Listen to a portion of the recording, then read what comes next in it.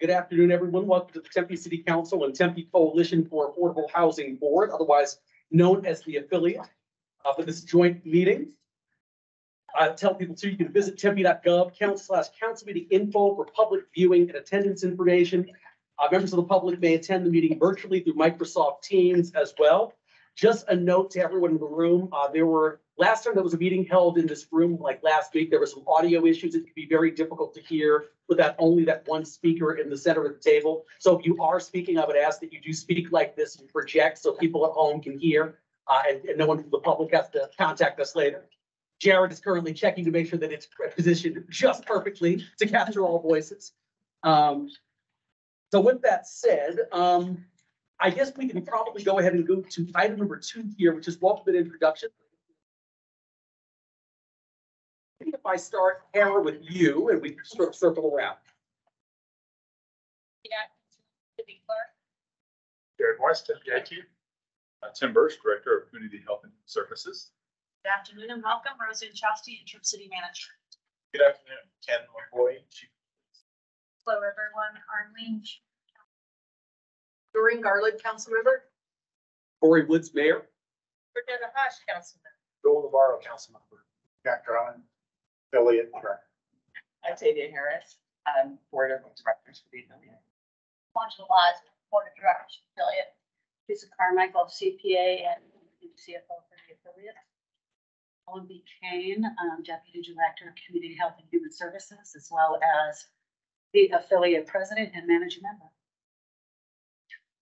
Good afternoon, Wydell Holmes, Director, Innovation and Strategic Management. Excellent.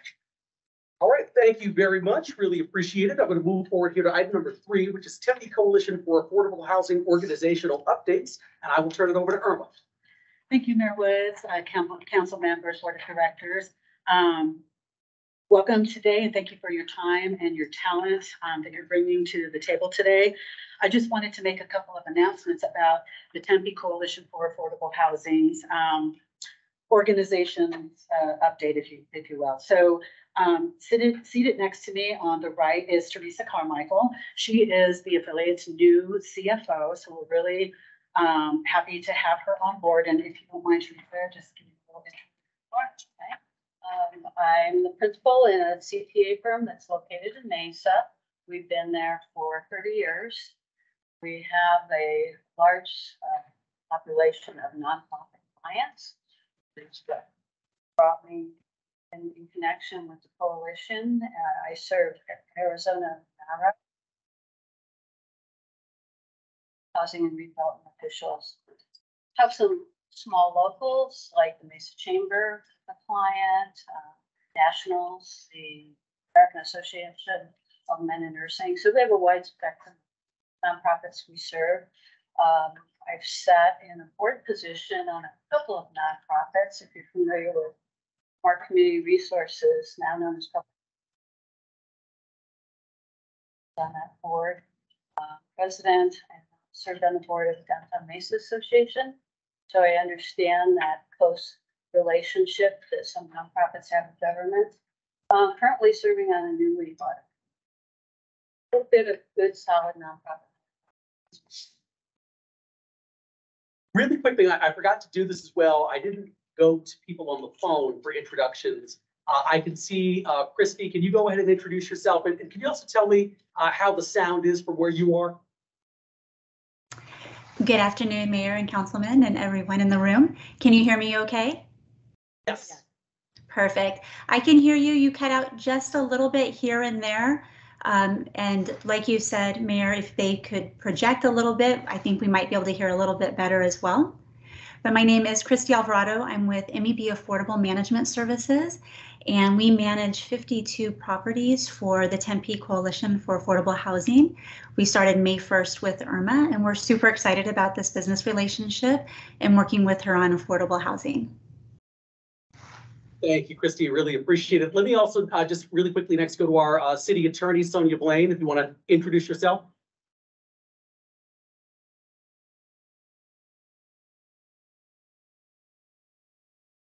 Or we can just come back. We know she's there, which, want people to know we have legal representation in the house, so.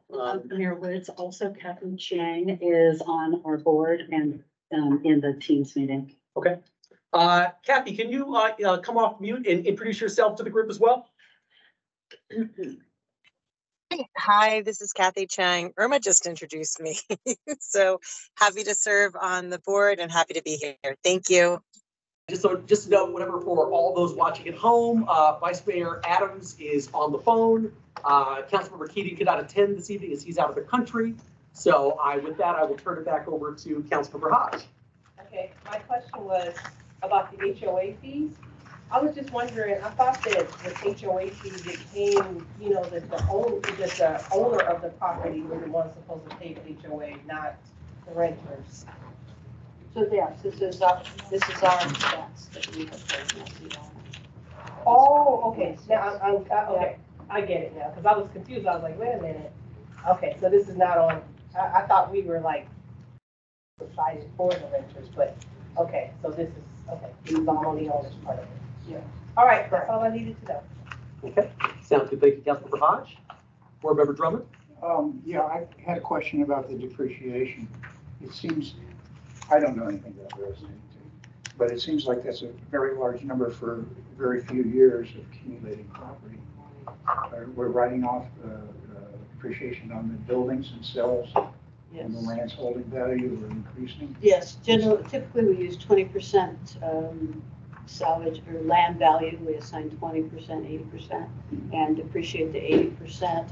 With residential properties, a 27.5-year life and straight line purpose. Yeah, it's definitely commercial. If you're used to that, it's 39 years, so it's a little longer than residential.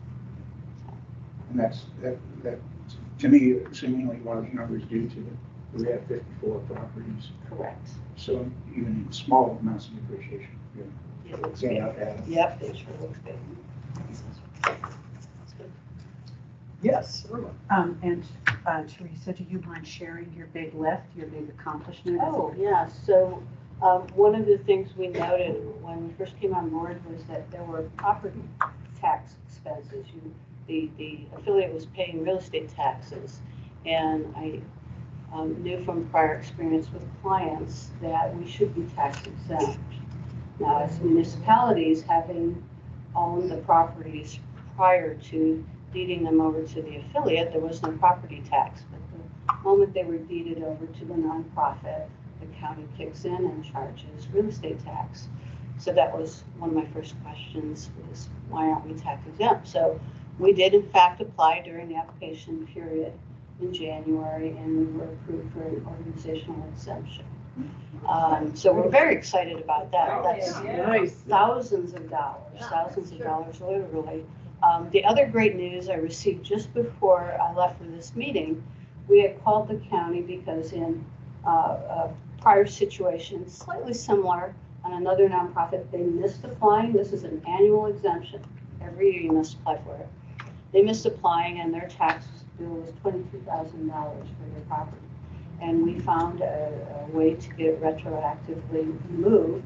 So we called the county last week and asked if there was any potential relief for us for prior years. And we talked through the process and we will move forward. We think we will have relief for those property taxes prior to our exemption, so for 22 and possibly 21 as well. So we're going to work on that. That's really cool. So Teresa, do you have an estimated amount of dollars that are diverted back into the affiliate not having to be paid in property tax? I wish I did. We haven't had enough time to explore. We know for a fact that we're in arrearage right now of approximately 10,000. So that's 10,000 that I do not expect we'll pay. We have paid in the past 2 years, 35,000. And my hope is that we can recoup that as well. But to give you an accurate annual, I would be taking a stab. Thank you. Sounds good. Anything else on item number 4A? Okay. Seeing none, thank you so much. That will take us to item number 5, City of Tempe Affordable Housing Asset Map Preview, and I will turn this over to Waddell. Thank you, Mayor. Thank you, Board and Council. I'm Waddell Holmes, Director, Strategic Management and Innovation Office. And first of all, at the last joint meeting, you asked for data, and that warms our hearts as we are a data-driven community alongside our stakeholders. And so today I'd like to share with you 8 maps that we'd like to preview with you. And I would be remiss if I did not acknowledge and thank Dr. Stephanie Dietrich. She's from our IT. She manages our IT and GIS team. And she is the brilliance behind these images that you're going to see today. And we're very open to your feedback and questions that we can answer today. And if not, we'll follow up with you on some that we may not have answers for. So this first map here is in regards to the coalition's housing portfolio. So these are, board members, these are your assets. There's about 61 rental units, and you can see that the legend down in the middle of the slide there will show you the concentration in these hexagon areas. We have purposely not pinpointed the exact addresses out of privacy for our tenants, but wanted to give you the general idea of where these are in relationship to across the city. You can see that most of these are above US 60. And so that was one of the questions that we chatted about at our last meeting in regards to where are the coalition's assets. So this is one example of one of the maps I'd like to share with you. The next map is in regards to market rate properties that have affordable housing units, and we use the term time bound. So these are private developments of about 75 properties, and these properties they basically have a clock on them. So one of them ranges from the one in the top left-hand corner, that is the 20 to 37 units. That is about 17 years to remain in affordable housing status. And the other one is about 30 years. And so this is another strategy that our community has in regards to working with private development to make sure that we are all doing our part in regards to affordable housing. And you'll see that most of those or all of those assets right now for these private developments with the time-bound units are above US 60, north of US 60. And then our next map is about our Housing Choice Voucher Program. So Irma and her team, they work with federal government about $13 million in housing subsidies each year, and they have over 1,200 units. And majority of the vouchers are utilized north of US 60. And you can realize that when Irma mentioned at our last meeting, she does have some landlord strategies that her team is putting into place so that we can start utilizing vouchers also south of US 60. So this just gives you an idea of, again, denoted for privacy, kind of the concentration of where a lot of these units lie here in the city. And then Hometown for All land locations. This is land that was purchased by the city or transferred from the city for development. And these would be transferred to a nonprofit, which the affiliate is one of the nonprofits that this land would be transferred to. And so you can see we have about 5 parcels right now that are in this category, with 3 of them already being purchased and 1 of the parcels being already transferred for affordable units. And then on the next slide, what's interesting about what Dr. Dietrich has done with the gallery, when we give you the active link, when we've kind of gone through some of our QA/QC, you'll be able to see some other maps that, for example, this is the percent of affordable rentals. And you'll be able to see a difference between what happened in 2020 on your left to where we are at as of last year, 2022. Overall, the rent in 2022 is more affordable, the deeper the purple, more affordable north of US 60, and then therefore consequently less affordable south of US 60. The most significant increase of rent has been on the west side of Tempe. As you can see, we've kind of had some lighter parcels turn a little bit darker there. So the other thing too is you'll see in the right-hand southeast corner, if you look at Corona Village down in the bottom there, all the way to the right, that area has become less affordable in regards to rental affordability. So the next map, again, another bit of a contrast between 2020 and 2022 is the median gross rent. And the farther south you go in Tempe, we will find higher pockets of rent, especially in the most southern part of Tempe. You'll see a little bit towards the southeast corner of Tempe as well, and alongside that 101 corridor. That's a question. Councilor Hodge? When you, the gross, is this like 1,750, is that per one bedroom or is that? It's by unit. I don't have the numbers of bedrooms available for this one. Would that be helpful?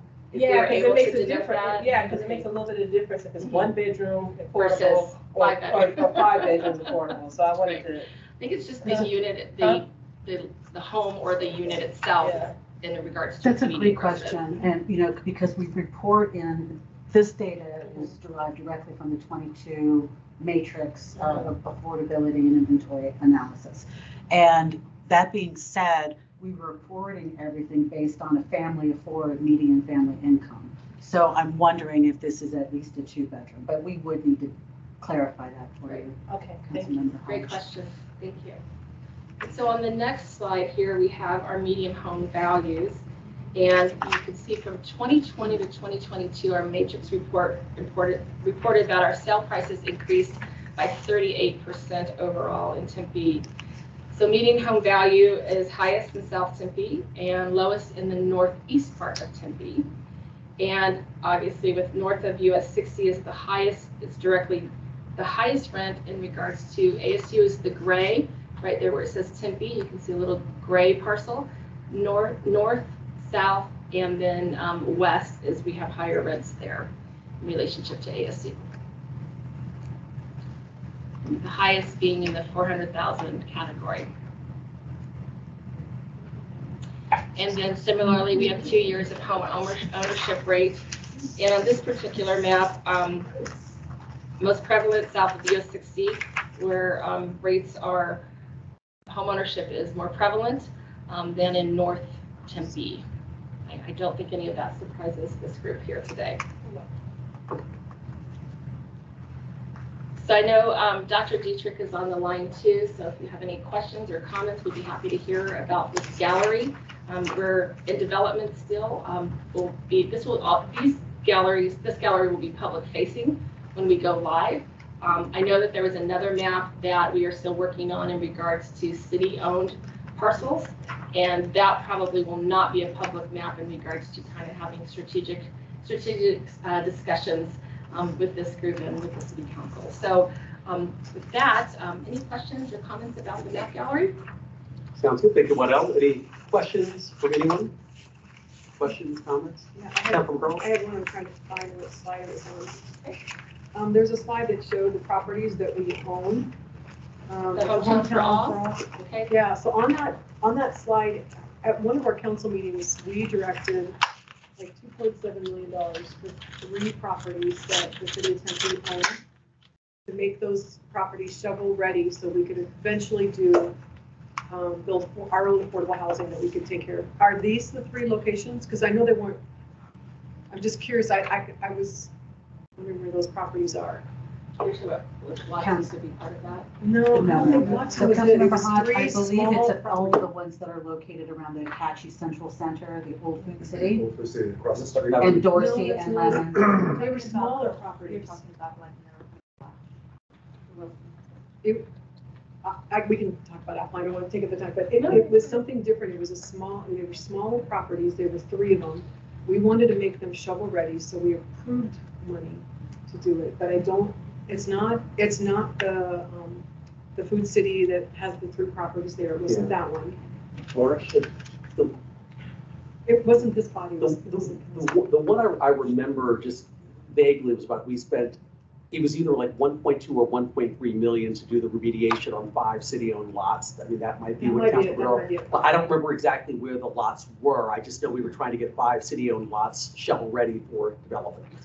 Amir, what's coming to mind is, Kofa and Newtown are getting ready to put the shovel in the ground, so I'm wondering if that prep work might have been those particular projects.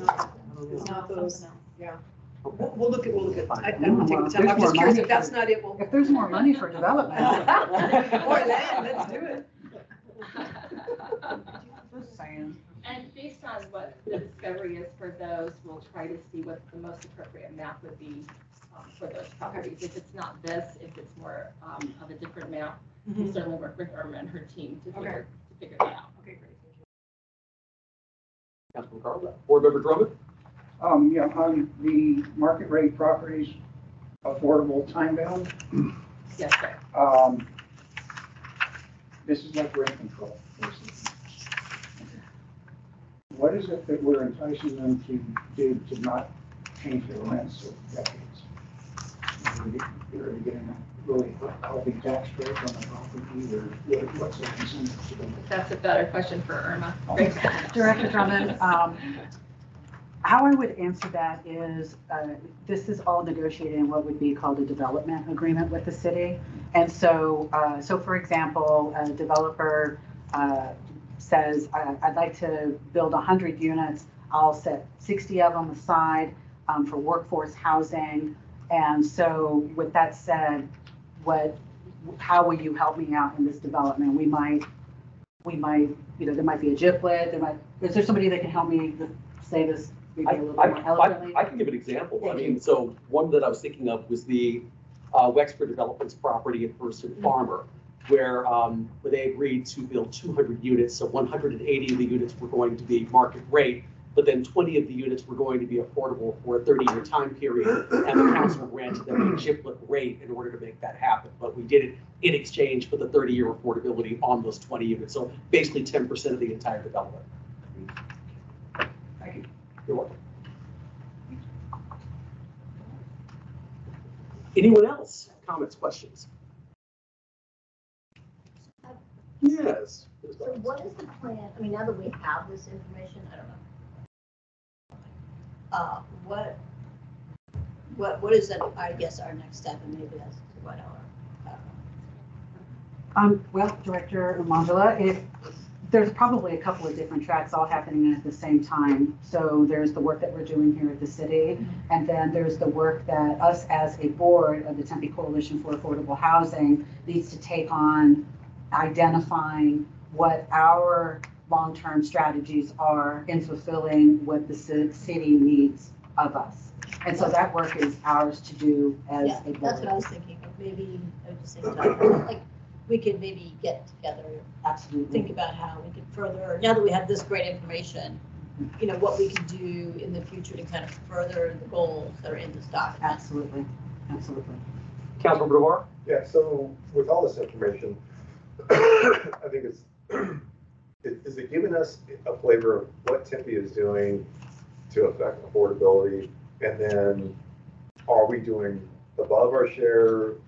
Do we need to do more or less? You know what I'm saying? Compared to the region and what other cities are, or maybe land size, what other cities are doing. What I'm trying to get to is I don't want to be the front runner because we're doing all affordable, the whole city is affordable. Are we doing a good enough job to have affordability throughout Tempe? And are we doing our share?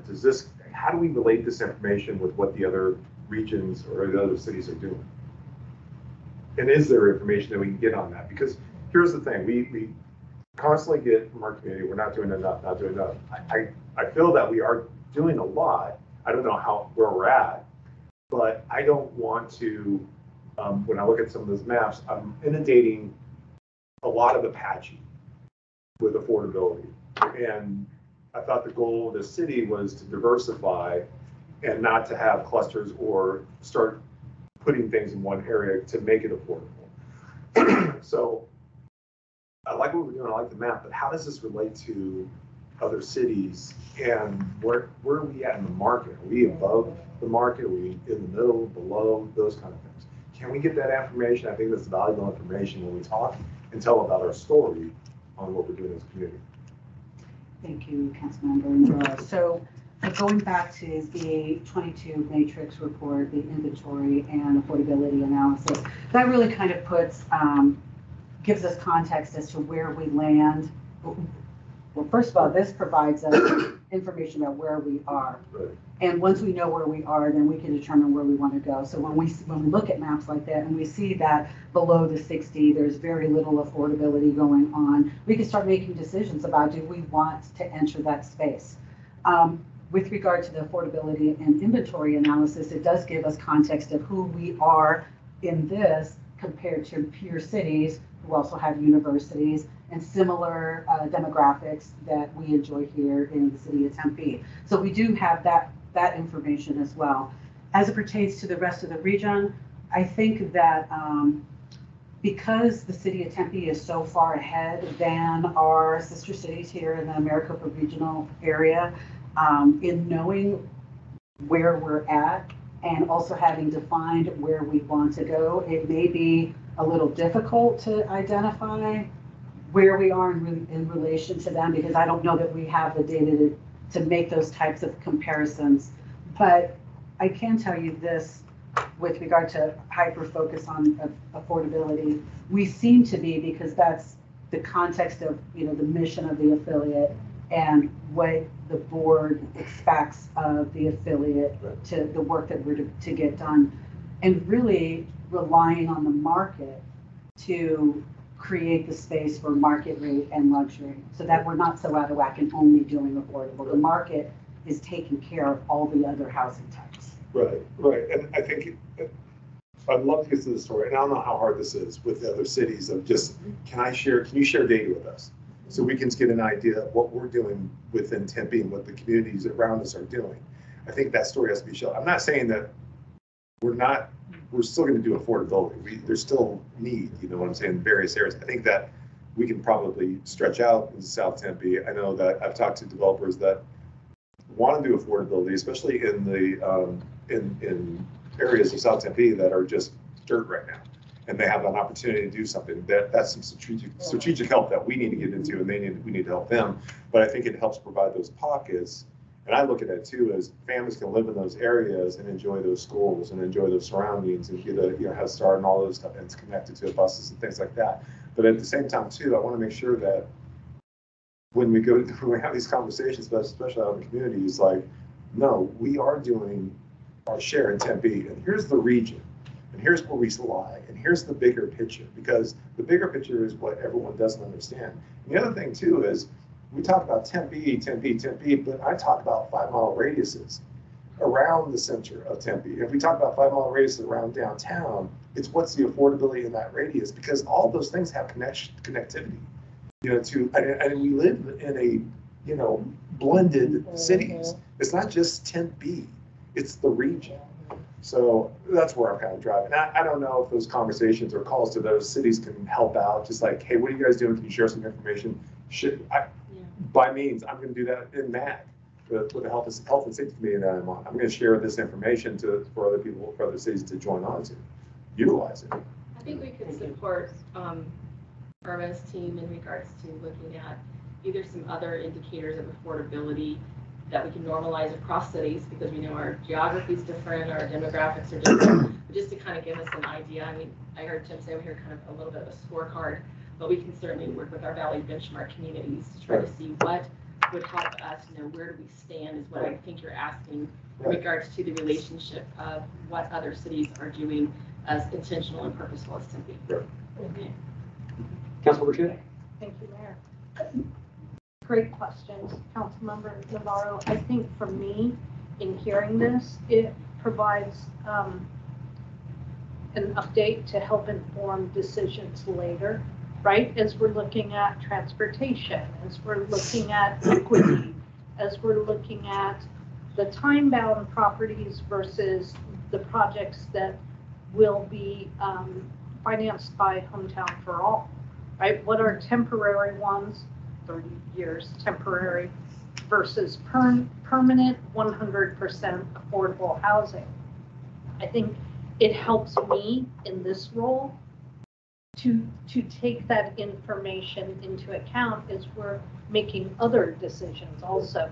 I think also, you mentioned it, when you're at MAG, when we're with other cities, listen, listen and ask for those things and bring that information back. But I would rather staff sure if you hear it, but keep focusing on this and keep digging into this so that we know, because we have our own goals about a balance of inventory of different types of housing. And where are we on that? Right. I think this helps me better understand where we are in inventory and equity in terms of geography. So great. And I think we keep asking those things and keep looking at it. Madam City Manager. Just wanted to thank you for that question. I think those are the questions we've been grappling with since 2016 when we asked Mayor Bloomberg to step in and ask us to kind of, how do we set the goals? What do we look like? During that time, City of Tempe had over 50% of its housing stock was affordable. I think it was 54%, right, Irma, before this last housing inventory. 34% was workforce. I think 17% was luxury. They paused when they saw that. And they said, if you can maintain this, you're going to surpass other cities. That was the narrative in 2016 or 17 when we met with them. Obviously, things have changed. The market has changed. But I do believe everyone's asking the right question. First, we need to understand our climate. What do we look like right now? But it would help all of us to know, where do we want to be? Yeah. And we know that ecosystem of housing stock, we pride ourselves on being diverse and having something for everyone. That means, to your question is, does that mean 70% affordable, and then that we don't invite working, units or people that want something different, right? So I think we're asking, I'm hearing all the right questions. Stephanie Dietrich is online. She texts and she says she's already on the census trying to figure out what other cities the housing inventory looks like, and that's open data sources. So we will work on that. So and not to say, and I'm sorry, but not to say, I just came back from Shore, Illinois, and talking to firefighters out there, their city is medium to poor general, in terms of housing stock. And you can see it. I mean, in those pockets, and it's got this ability to be more, but it's so down.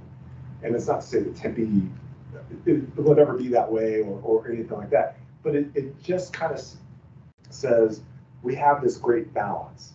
I don't want to be overbalanced, but I want to be balanced, in the percentages that make sense. And that's all. Councilmember Hodge, then Vice Mayor Adams. My question, I guess I'm gonna go outside of the city and outside of the state. I would like, can we have like a comparison to like certain cities that fit our standards within the nation and see how we are actually doing?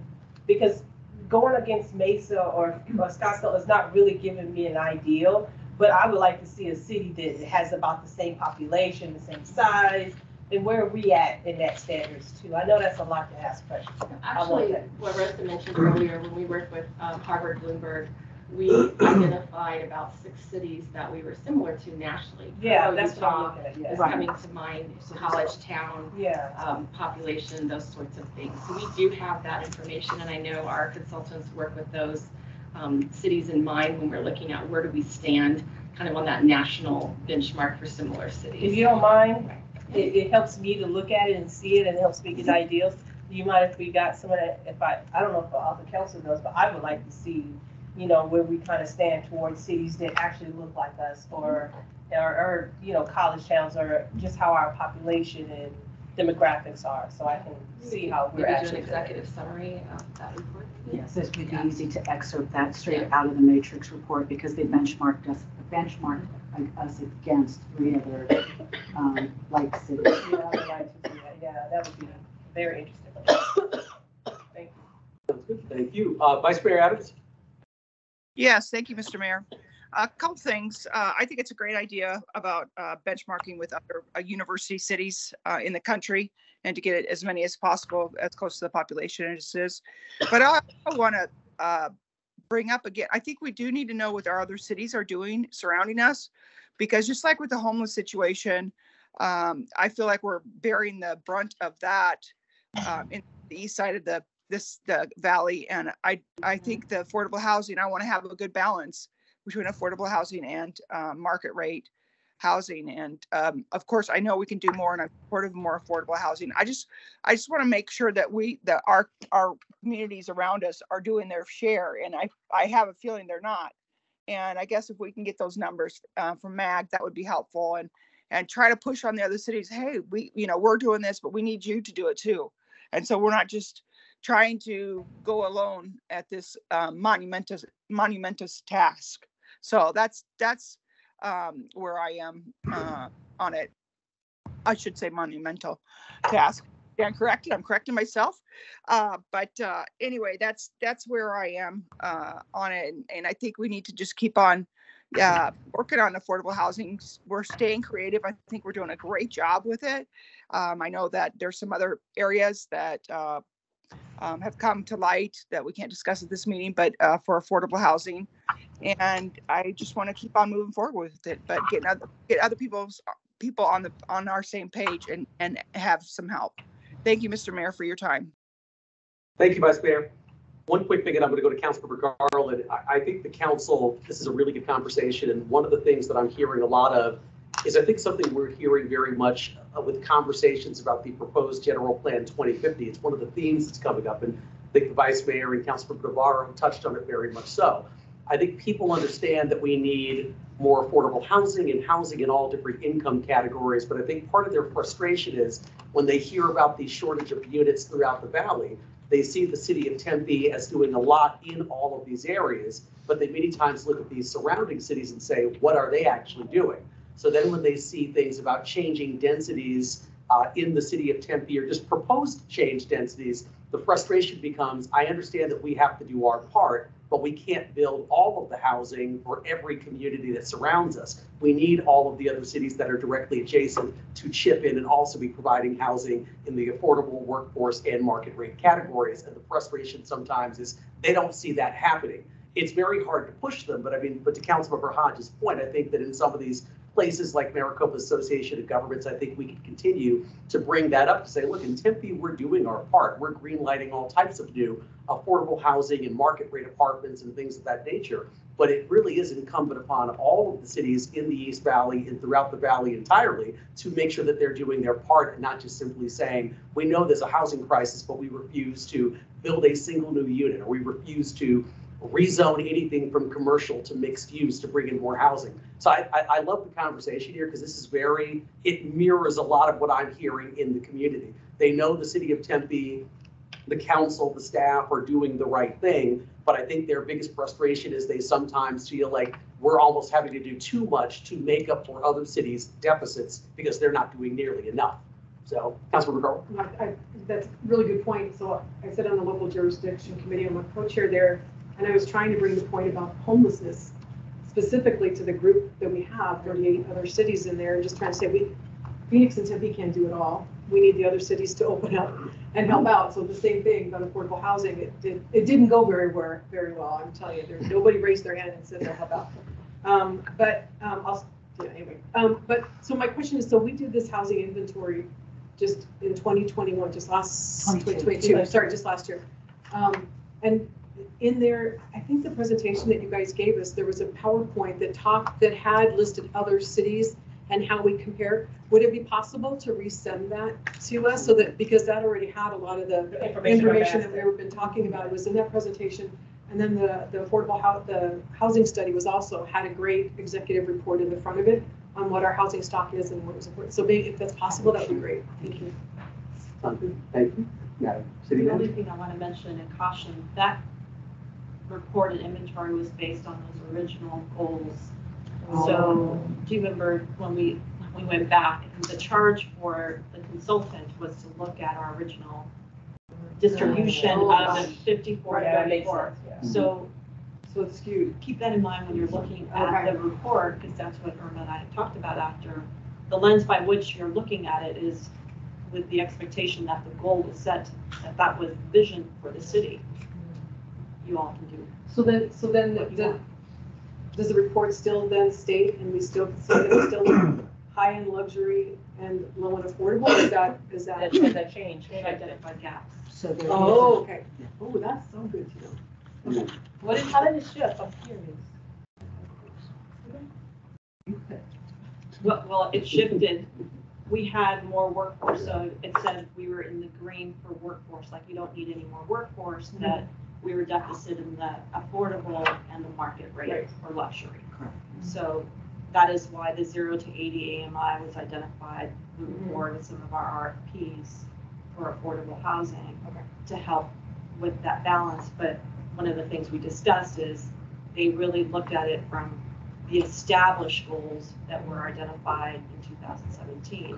What I'm hearing here, Mayor and Council, is that you might want to revisit those, reconsider those, and absolutely. Yeah, awesome. Yeah. Thank you. Thank you so much. Thank you.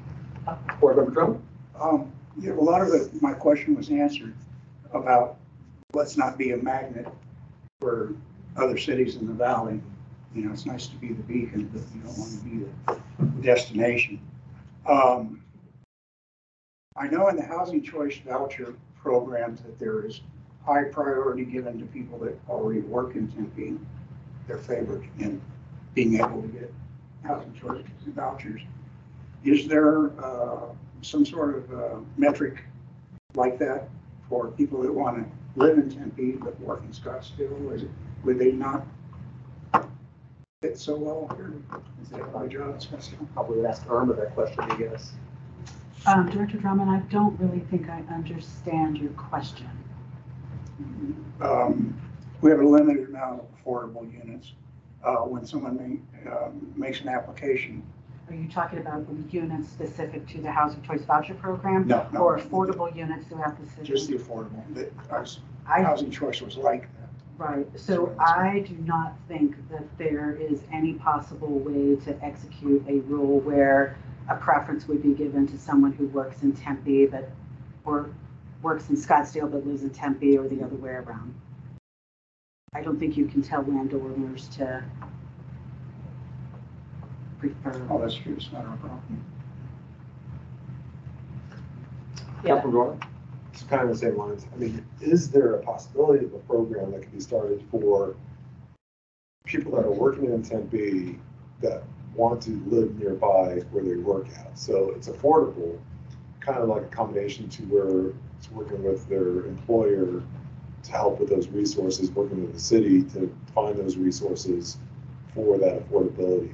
To kind of, that's where I think when we talk about this whole thing, people want to work and live in Tempe. People want to work and live in Tempe. Well, if I look at the data, I guarantee people are not working and living in Tempe. They're doing one or the other. And so how do we make that true? You know what I'm saying? How can we actually make that true to where we're doing what we're saying we're doing?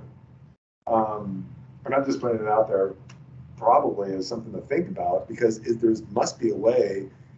I think about a hotel, an Omni hotel. They have workers there. Is there something working with Omni to work with the city to find locations for those workers that might choose to live in Tempe? I don't know. And here's the other thing. Can we separate college from actual work? You know, people that are trying to provide an income, because too much we get college students that take advantage of affordability. So that's really the kind of the damnedest thing, you know, is we got this real wonkiness of, yeah, the college students are not, you know, they're low income, they're not making any money at all. They qualify for X, Y, and Z. How do we carve that out? I was going to ask a question from a large picture. I totally understand. Are you talking about the creation of additional affordable and attainable units, or are you talking about more or less working with the Omni or other corporations to identify existing resources that are in the city? Yeah, it'd be like if I had a worker at the Omni that I knew that probably not going to college or working for the family, but they need a place, you know, more close to work with. How do we get them to work with the city to identify those people so that we can find that group of class, that affordability that makes it convenient for them to work where they're at?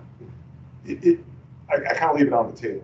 Like, oh, there seems like we're not telling this, we're saying the story, but we're not really telling this story the way we should be telling the story, that we're actually hitting a certain group of people And we're doing what we're saying we're doing when we talk about affordability, staying in Tempe, working in Tempe. Could I follow up before you say something? Because I'll tell you what we're doing in the school districts. The school districts are working on that same situation because teachers say it all the time, that they can't work and they can't live in the city that they teach in every day. And I know the mayor's had meetings and I've had meetings with them trying to find ways of bringing our teachers a way back in so they can actually afford to live in this city as well as teach in this city too. Right, exactly. So it's those types of programs, workforce, low income, whatever it is, but we're really identifying the people that are really working, really doing it, and we're trying to provide for them. So with regard to what is strange, and I don't know how to reconcile this other than to say it's a shortage of units. But when you look at our housing inventory, as a city manager and Chelsea mentioned, we have an abundance of what we categorize as workforce housing. So that's housing that's coming in at the 80% to 120% of area median income. And that is specifically geared towards teachers, emergency responders, essential workers.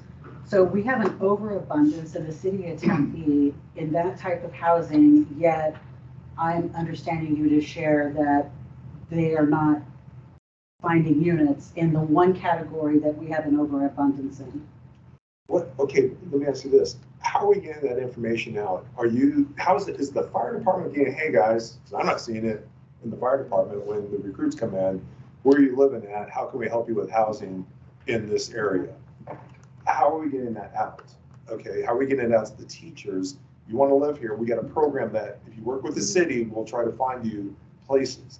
You see what I'm saying? I do, Councilmember Navarro, and I believe, so when it comes to workforce housing, the city is not, we're not administering housing for that particular AMI. We're more focused on the affordable because nobody's delivering on the affordable front. Right, okay, I'll discuss it. Same with affordable though. How do we work with the workers to try to identify those people that are working in Tempe that want to live in Tempe to where they might get first priority versus someone that's coming in from another place because of the affordability.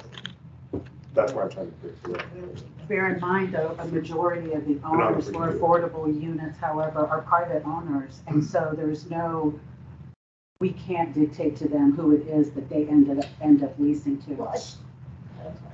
Because I'm thinking about the AJ side we bought, that we are going to put the units in there. Right. We have control of that. That's what I'm thinking.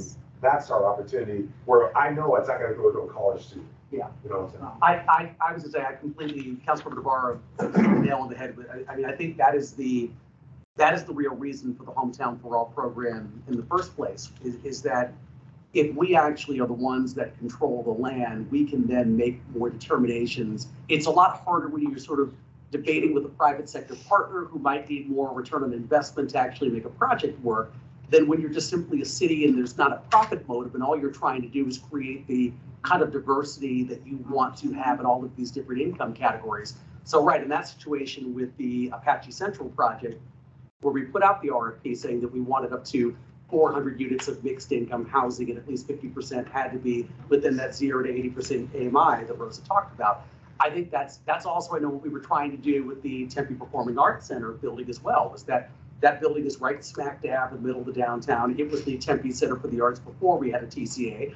And the biggest thing when I would talk to the hotel general managers in the downtown, we obviously now have the Omni, the Canopy, the Westin, the Mission Palms, they would all say, we can hire employees, but we can't keep people here. The retention is very difficult because a lot of them are driving in from the West Valley, 45 minutes to an hour each way. Gas prices are around $5 a gallon. And the second someone offers these folks $2 or $3 more an hour, they're gone. And so if there's some way to create more attainable housing in and around the downtown, that would not only help us hire people, but would actually help us keep people. And I think about the people waiting tables and bartending in the downtown, the people who are doing the housekeeping, the cooking, in a lot of the hotels. I think that's why, to Councilmember Navarro's point, the more that we actually own some of these properties and then we can dictate what goes into an RFP, then we're not debating with someone who has more of a profit motive. We're just doing what we think is the right thing and actually trying to fulfill a need. No, I will have a totally different comment. Rosa reminded me of. Then maybe that's something that we could do as a board, because I forgot. I took a client who was trying to find workforce housing, right? And then couldn't find anybody, like they have units and couldn't find anybody to go in it. And they went to ASU and then I sent it to you guys.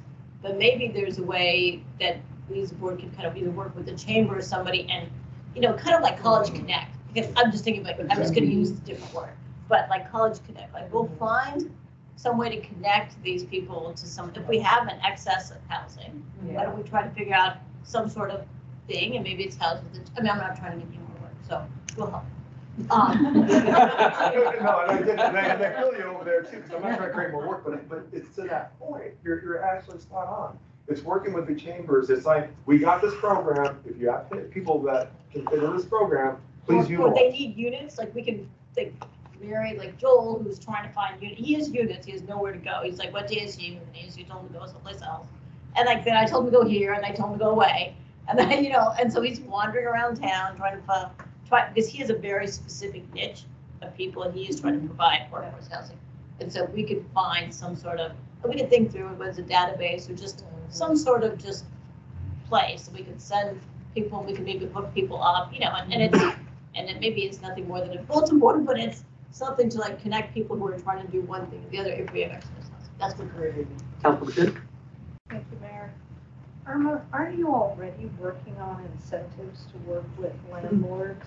And just, isn't that on your plate already? Couldn't we roll that in and pull in the chamber, let's say, and have businesses, right? If I were a landlord, if I owned something, I would want a steady stream of customers, tenants that had gainful employment that could be consistent. So isn't that what you're already working on? What they're saying are great ideas, but I think it's already on your plate. You want to help? Yeah, no. But I mean, this would help, right? This is not new. I've heard this before from you all, that this is, you're trying to come up with incentives for landlords. Councilmember Chin, that is in fact correct. Our focus in the landlord engagement programming, however, is in getting our voucher participants into housing, which year after year after year becomes far more complicated and difficult than you can imagine.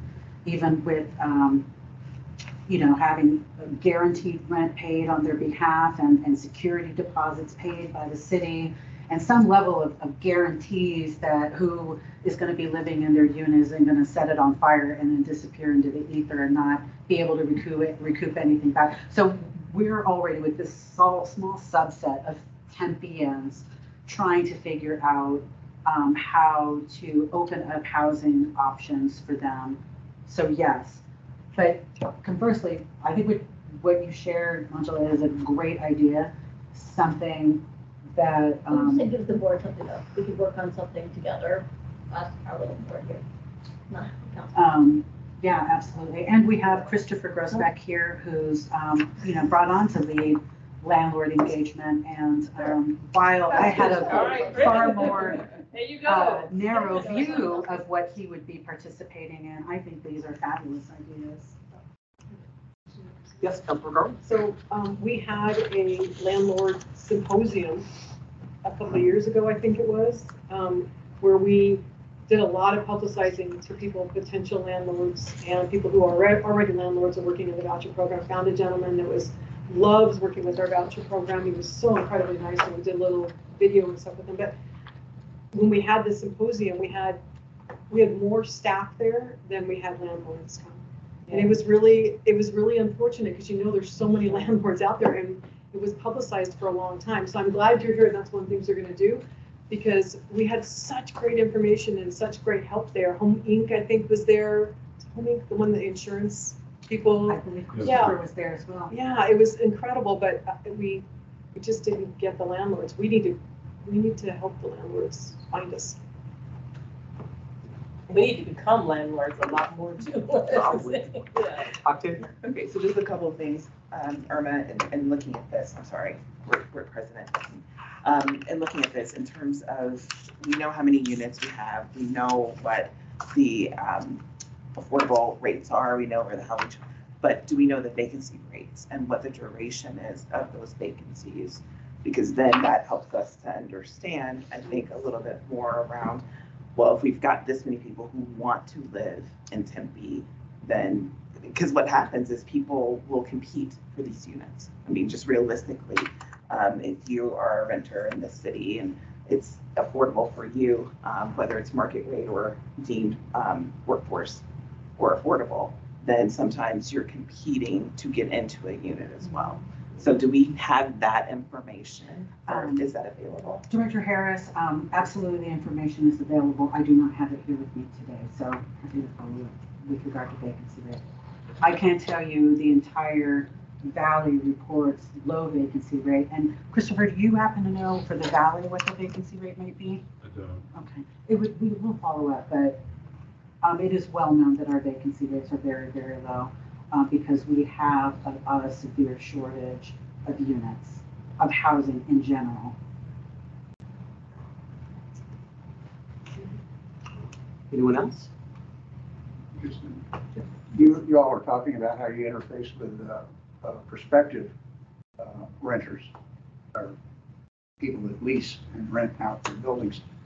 I've said before, they take a look at the affordable, as the voucher, Section 8 people, as if everybody came from Cabrini Green and they're going to tear the place up. And I use one of those vouchers, and I've been 10 years where I'm at, and able to stay despite that rent gouging that's happened in the last couple of years, and able to remain. There's some education that should be given to the property owners that, like during COVID, a lot of people didn't pay their rent because they had a moratorium on evictions. But that wasn't the case for people that were on Section 8, for instance. They all got paid.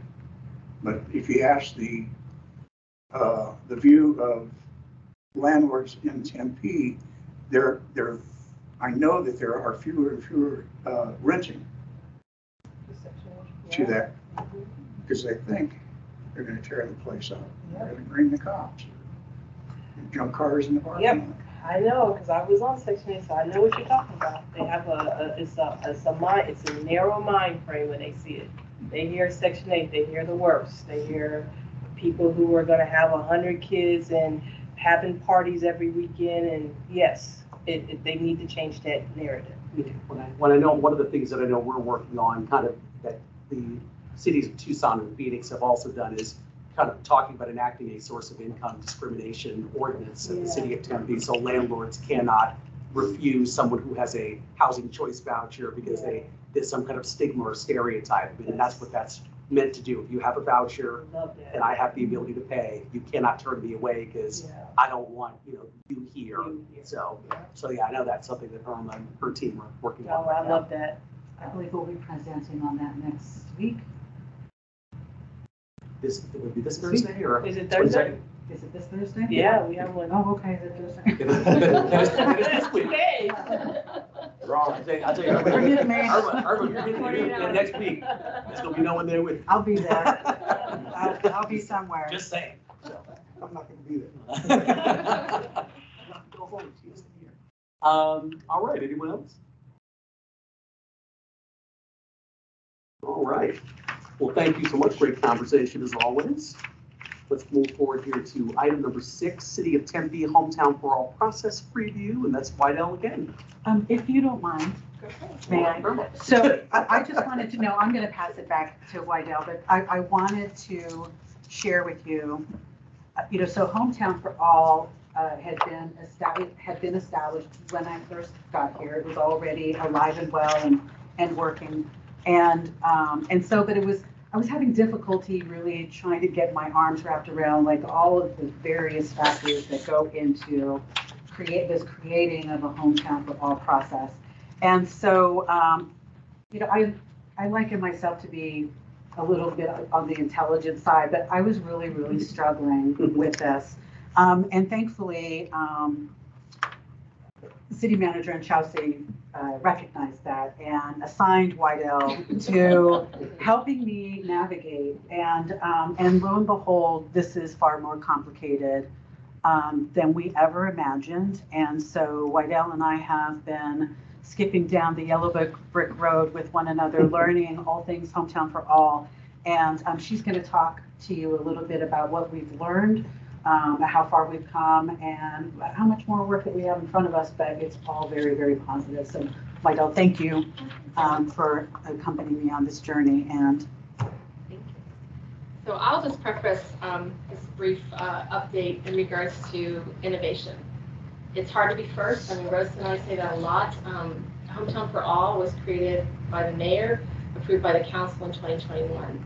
And really, you have to create that roadmap. So I'll build upon your yellow brick road thing. And with that means there's a lot of twists and turns that come up when you're working with the city, with nonprofits, with multiple stakeholder groups, boards, stakeholders. So this has been really a process of discovery. And I'd like to thank Majla and Councilmember Chen. They have been great at letting us pick their brains from a Majla standpoint in regards to her work, the other hats that they wear, and then Councilmember Chen's hat also in regards to fundraising. And so what we've discovered, I'll just remind you, as the Hometown for All, really, it's about city investments, and it's really about funding. And so we know that 50% of certain permit fees go into the Hometown for All fund. And then the other funds are raised through pledges that realize into donations that would then be given directly to the affiliate. And so even that unique piece of funding gets a little complex when you start to look at the details. But really, what we have discovered is that we want to have a more strategic approach with the Hometown for All fund, moving from kind of an ad hoc approach, that shifting to a fundraising mindset, which is a little bit different. I grew up in government, I'm still in government, and so having a fundraising mindset and approach is a little bit different than just sharing information about a great opportunity to people who might want to pledge. And so with that comes some key communication points. Specifically, we've done a bit of an exercise of different roles that every group like yourselves play, as well as our staff, and making sure that we're avoiding conflicts of interest. And so we found some ideal communication points around that. But we also found some opportunities and unrealized opportunities for markers and some for marketing. Some would be with brokers and architects. We also know that there's some process that is in need for intentional handoffs. Donor management is a relationship. It is not just a transactional activity. And so that sort of relationship has to be nurtured, and it has to be discovered at the right time, and maintained along its life cycle. So we know that there's some work to be done there. And then also Irma and her team, standard operating procedures for a lot of this, whether it be from timeliness of invoicing to appreciation and recognition of donors. And how do we do all of that from not only a city standpoint, but most importantly then at that point from the affiliate standpoint. And the merging and separation of roles is also what we've had a lot of discovery about here. And I see Teresa shaking her head, because there is a big difference when you start to put all these different parties together to have a one common purpose, which is affordable housing in Tempe, but we all come at it from our different angles. And so like affordable housing, Hometown for All has a lot of complexity to it.